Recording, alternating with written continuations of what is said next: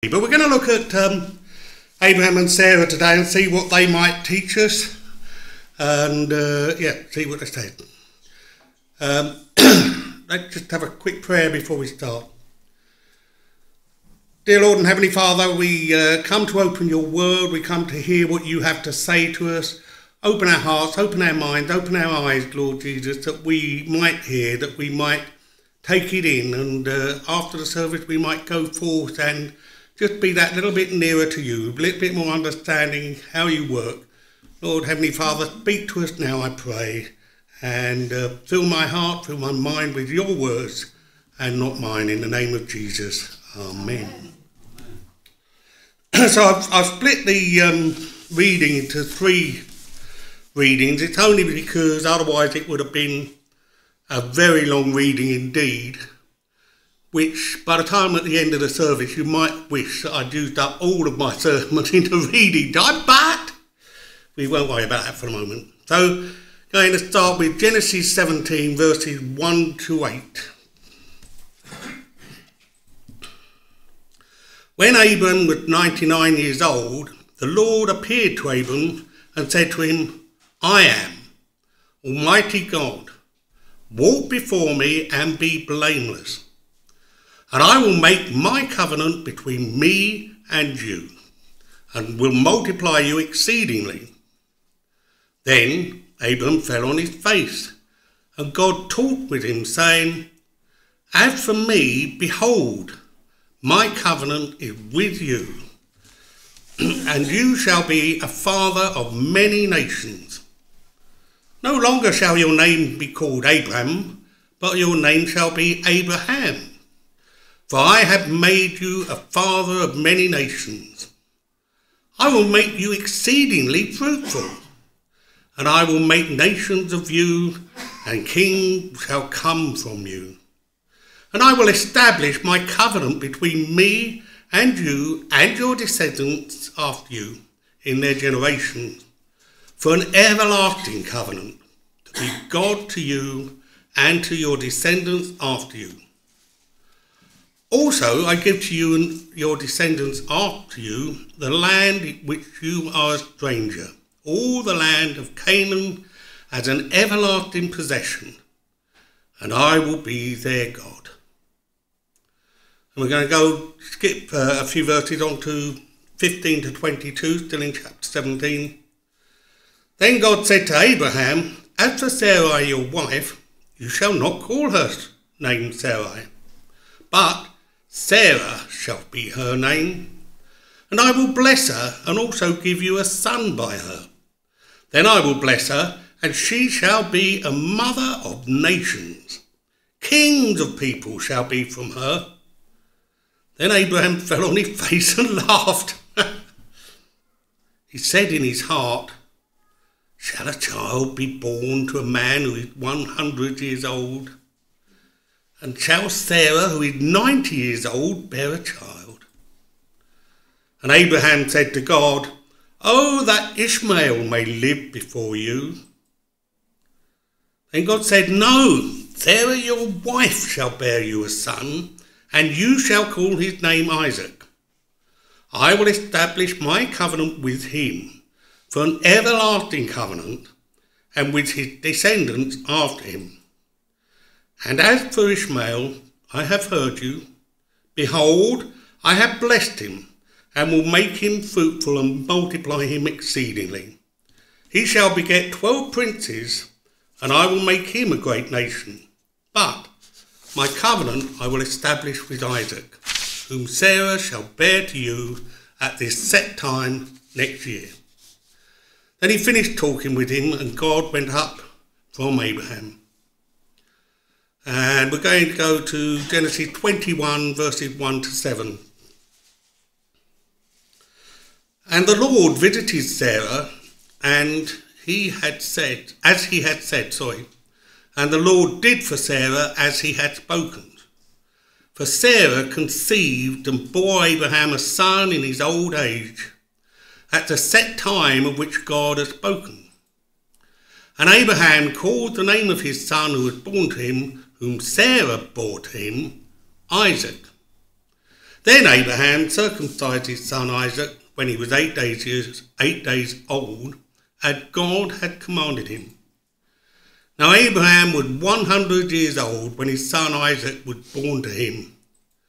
And Sarah said, God had made me laugh, and all who hear will laugh with me. She also said, who would have said to Abraham that Sarah would nurse children? For I have borne him a son in his old age.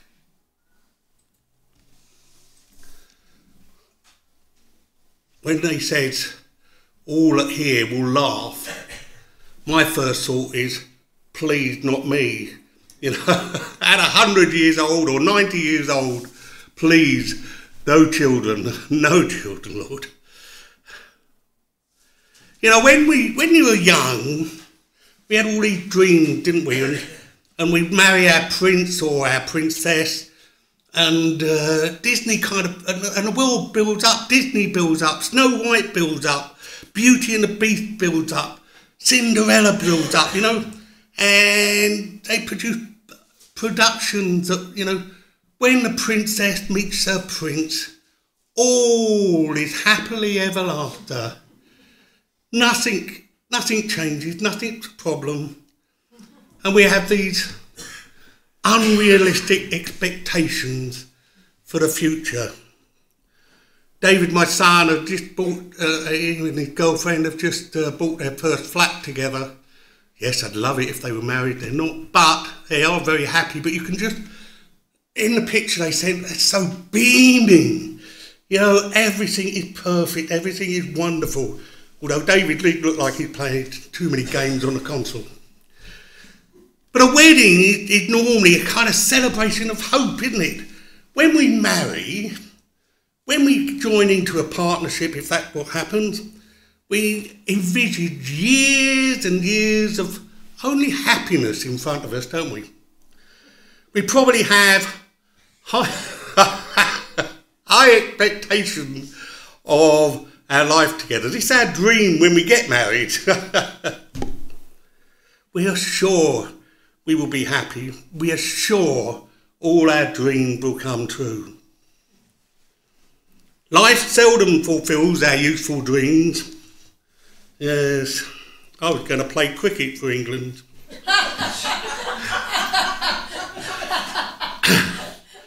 Sometimes our plans get put on hold and have to wait and wait and wait. And whether the wait is for children, for employment, better job, for a home or a house of our own, or perhaps waiting for family members to find faith in Christ. In these times of waiting, we have to find help in the strength and grace of God. You know, I've known people and I've heard people say, I do not want the gift of patience. Unfortunately, one of the fruits of the Spirit is forbearance, long-suffering. And as the Amplified Bible describes it, as patience.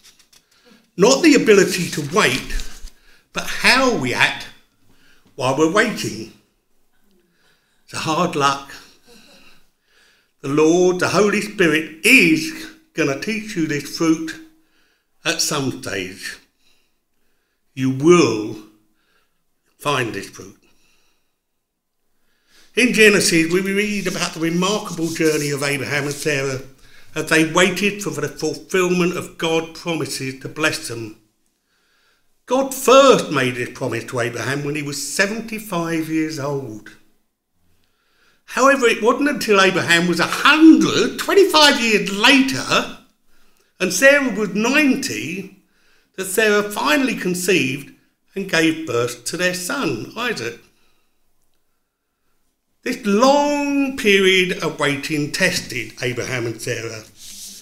They tried to rely on God's faithfulness, even when their circumstances seemed impossible. Remember, Abraham had a little laugh.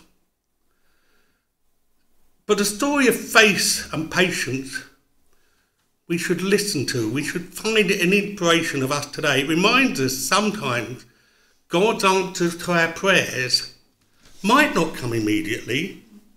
In those moments, we're urged to hold on to faith, knowing that God's timing is perfect. Amen. Hebrews 11 verse 1 says, now faith is confidence in what we hope for and assurance about what we do not see. God promised Abraham that he would become a great nation. Abraham complained he was childless, but God answers that Abraham's descendants would be like stars. At one time, and even in God's presence, Abraham could not hold back his laughter at the thought that he and Sarah would have a child at their age. And failure to produce an heir was a major calamity for a family in the ancient world, because it not only meant disruption for the inheritance, the generational inheritance, but it also left no one to care for their couple in the old age. They didn't have a caring system. Do we have a caring system? They didn't have a caring system like they did. I was talking to my eldest daughter the other day and explaining to her, that as I'm getting older, she might like to think about where I live in her house. They got a very big dog kennel in the garden. And I mean a very big dog kennel. If it makes me feel any better, she said the same to her mum as well. So, but strangely enough, Corinne, my eldest daughter, suggested it was the son's job to find a place for their father. Faith faltered. Abraham and Sarah's faith faltered. And you can understand it after waiting those years. And at the urging of his wife, Abraham took Sarai's maidservant, Hagar, and fathered a son by her called Ishmael. This was the start of some problems. But I'm not going to go into all of that today. So 14 years after the birth of Ishmael and 25 years after the original promise, Sarah eventually gave birth to a son. How long to wait? So I was thinking about this. I thought, what about other events in the Bible? Noah's Ark. Now, we're not quite sure how long it took to build the ark, but by people estimating the ages of people at one stage and the age, it doesn't actually say in the Bible exactly how long it took, but they estimate it between 55 and 70 years of starting the ark before the rains came. That's a long time, isn't it? And all these people saying, you're a twit, you're an idiot, what are you building an ark for? Where's these rains? It takes a lot of faith to do that. And the films that have been about the ark sometimes express that ever so well as his beard grows, 70 years. I think after 70 years, if I was still able to hammer a nail into a piece of wood, I would be impressed. I'd be fed up with building it, I know that. The Israelites' deliverance from Egypt. The Israelites endured 400 years of slavery in Egypt before God answered their prayer for freedom. 400 years! I find it difficult to believe that they didn't give up. There must have been people within the Israelites who did give up. Couldn't believe that God was still hearing them, couldn't believe God was listening to them, couldn't believe at all that God cared about them. They were in slavery, they were getting beaten, they were getting badly treated, they were in bondage, they were crying out to God for deliverance, but their prayers were not answered, at least not immediately. But they held on to hope and trusted in God's promises. Exodus 3:7-8 said, Then the Lord said, I have surely seen the affliction of my people who are in Egypt, and I have heard their cry because of their taskmasters. I know their sufferings, and I have come down to deliver them out of the hand of the Egyptians, and to bring them up out of that land to a good and broad land, a land flowing with milk and honey. Having been brought out of the land, they complained as they're moving along and through the desert, and they had to spend another 40 years wandering around the desert. Where is this promised land that the Lord has given us?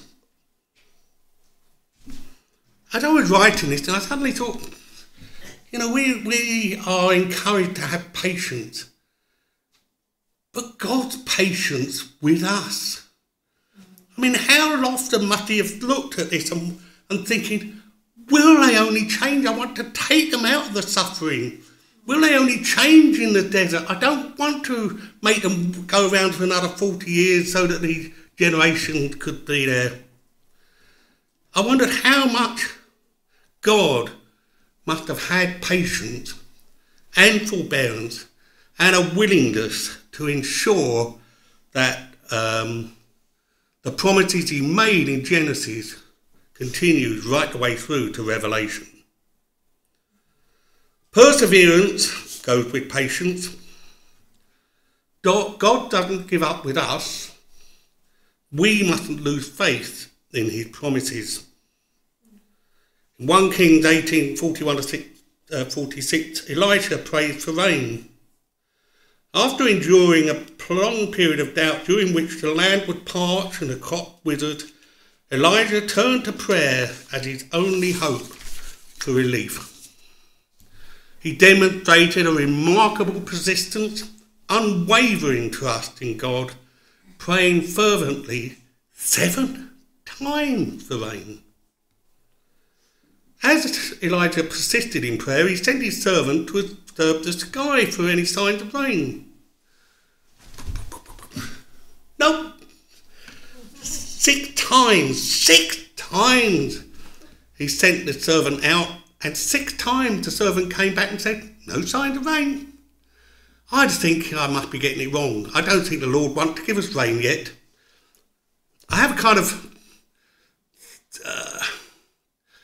theory in myself, if you like, which I've had for years. I've had to change it myself from reading this. That if I try something 3 times and it doesn't work out, God doesn't want it. How foolish am I? But on the 7th time, the servant came back and reported a small cloud, like a man's hand. Elijah bowed to the ground, between his knees, praying fervently for the rain he knew would come. And it did. The heavens grew black with clouds and wind, and there was heavy rain. Elijah's story serves as a powerful reminder of the importance of persevering and trusting in God's timing, even in the face of seemingly insurmountable challenges. When we find ourselves in periods of drought in our life, whether they be physical, emotional or spiritual, we can draw inspiration from Elijah's unwavering faith.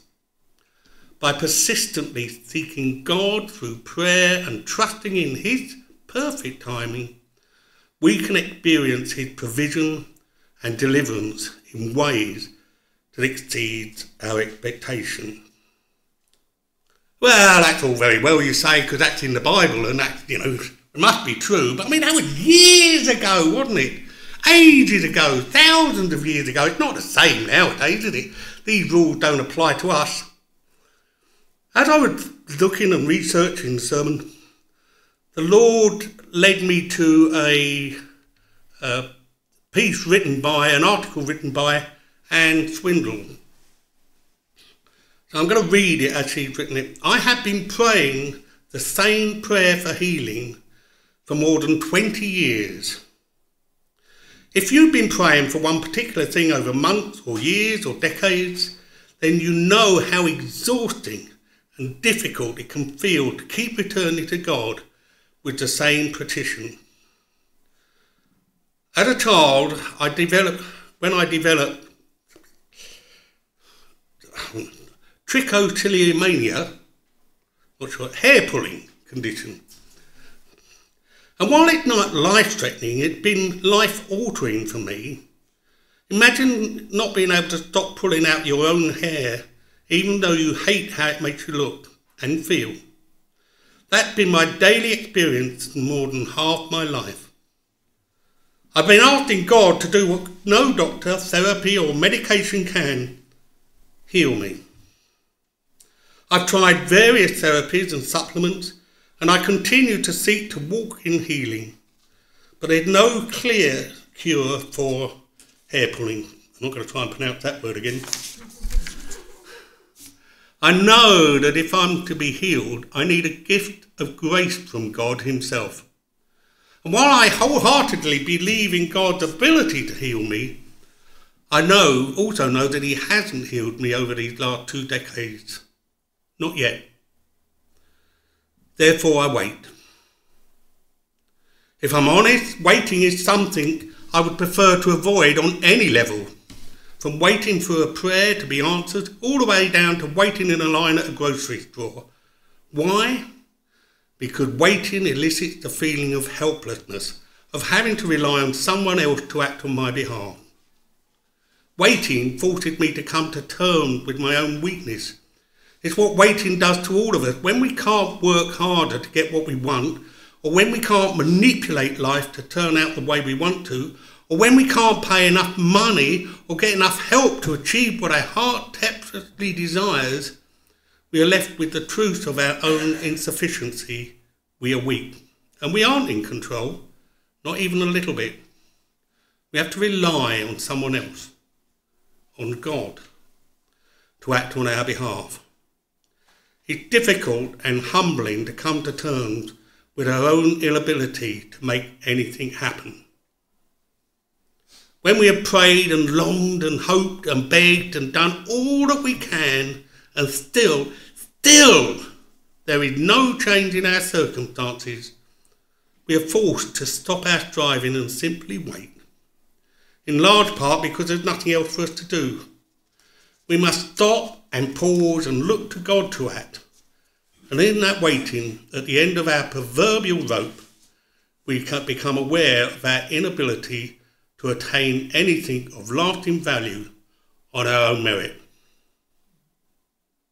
Although I would never have chosen these decades of waiting for myself, I can honestly say that being forced to come to terms with my weakness and my inability to change my own circumstances has ultimately been a gift to me.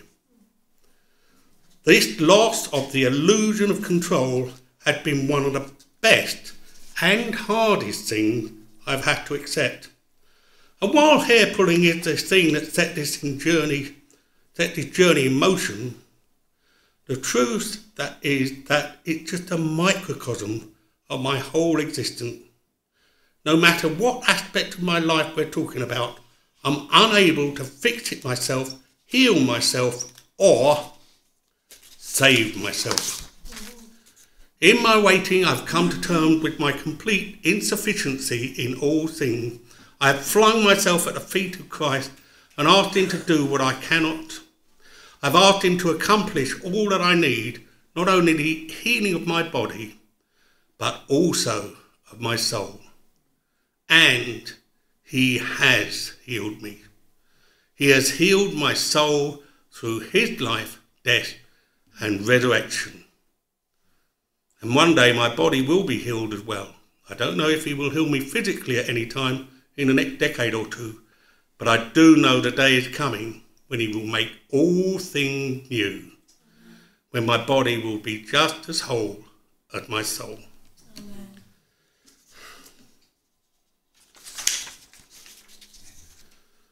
Does it seem like God has forgotten about you? Do you ever feel he's overlooked you? You're abandoned or you're unimportant? The Babylon captivity for the Israelite nation lasted 70 years. And it's easy to think when you're going through it that he doesn't see or care about what we're going through. With Jerusalem destroyed and most of its inhabitants set into a Babylonian captivity, the people of Israel were also tempted to think that God had forgotten once again and abandoned them.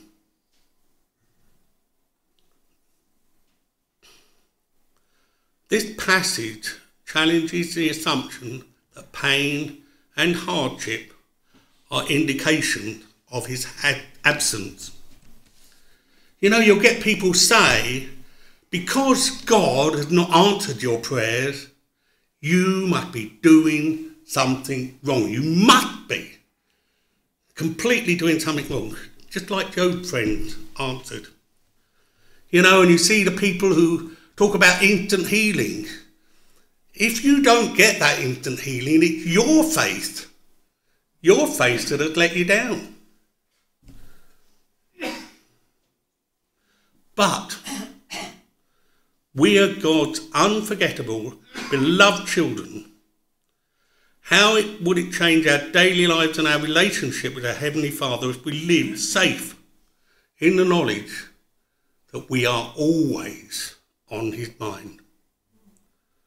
It's similar to what Clive Bryant, there have been a lot of people kind of talking similar to this subject over the last couple of weeks. Maybe we need to get it in our heads.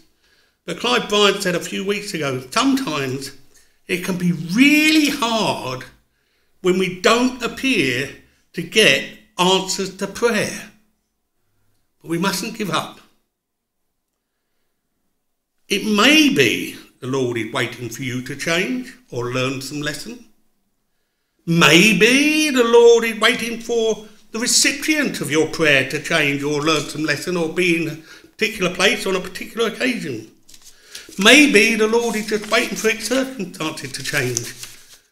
Maybe the answer is no.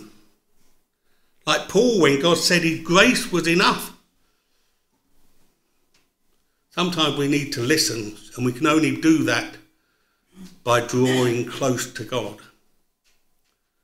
But what we do know, what we can be certain of, is God's timing is always perfect. Amen. So what did Jesus say about this? He said, which of you shall have a friend and go to him at midnight and say to him, friend, lend me 3 loaves? For a friend of mine had come to me on his journey, and I have nothing to set before him. And he will answer from within and say, do not trouble me. The door is now shut, and my children are with me in bed. I cannot rise and give to you. I say to you that though he will not rise and give to him because he is his friend, yet because of his persistence, he will rise and give him as many as his need. Luke 11:5-8, Ephesians 6:18, praying always with all prayer and supplication in the Spirit, being watchful to this end, with all perseverance and supplication for all the saints. Psalm 40 verse 1, I waited patiently for the Lord, and he inclined to me, and he heard my cry. 1 Thessalonians verse 5, rejoice always, pray without ceasing, in everything give thanks, for this is the will of God in Jesus Christ, Jesus for you. We pray that we will surrender our life to God, timing, realising its perfection. Pray that we will wait patiently for the Lord's answers to our problems and prayer requests. Pray especially that we will be restrained from charging ahead like Abraham and Sarah and looking for our own solutions. Pray that as couples we can work together to give encouragement to each other in times when impatience causes tension.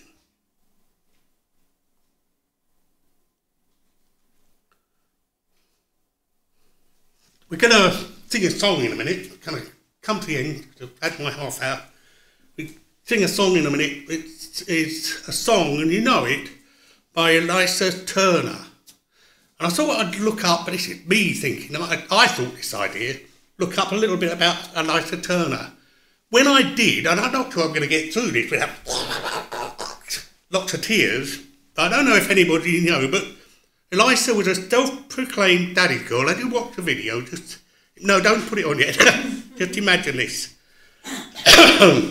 But since she was a child, she suffered with Lyme disease, which is a debilitating illness. And she went age 20 to leaving home to pursue a musical career in Nashville. And as she was there, she got a call out of the blue to say that her worship pastor dad had died of a massive heart attack, and it was completely unexpected.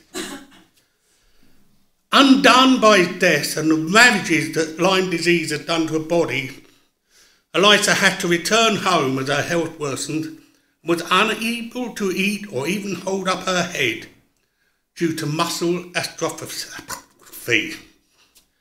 She was hospitalised and placed on a feeding tube, remaining bedridden for 6 years.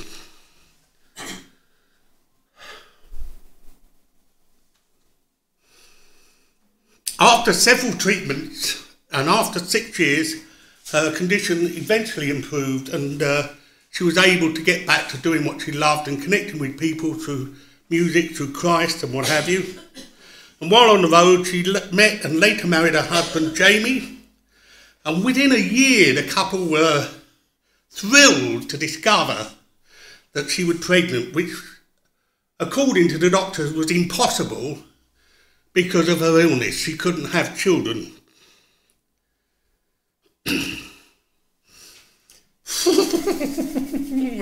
But their dream was shattered. Halfway through the pregnancy, they got told that there was a fatal birth defect and the baby would not survive outside the womb. And only 71 minutes after it was born, the baby died in her arms. Now, after such pain and loss, many would simply crawl back into a corner. But not Eliza. Throughout it all, she returned to the piano, where the Spirit breathed her back to life. I think the Lord created me in this way, drawn in by the emotion that comes with music. When I sit down at the piano, He always uses it to draw me back, to awaken the dreamer. And I always leave different from when I came. I leave different knowing He sees me. He is the one. Even now, Eliza struggles daily with her health, but her journey has shifted in ways that she could never have imagined. These last few years, my prayer has changed from, please open these doors, to whatever doors you open, I'll walk through. That shift has resulted in growth and opportunity to do what she was created for, while bearing witness to the goodness of God. My life and my story are messy. There are days when all I can do is keep lifting up my hands in desperation and in worship. I know that the hard parts of my life well, and I can see and sense when somebody else is going through it. The best way I know is to lead by example. So I just worship. And that's all I know to do. I pray the Lord might put these words on our hearts and minds, and as we're waiting for Him, perhaps in difficult circumstances, perhaps our difficult circumstances are yet to come, but we can wait. And like the song that we previously sang, through the good times, through the bad times, I will praise you. In the name of Jesus.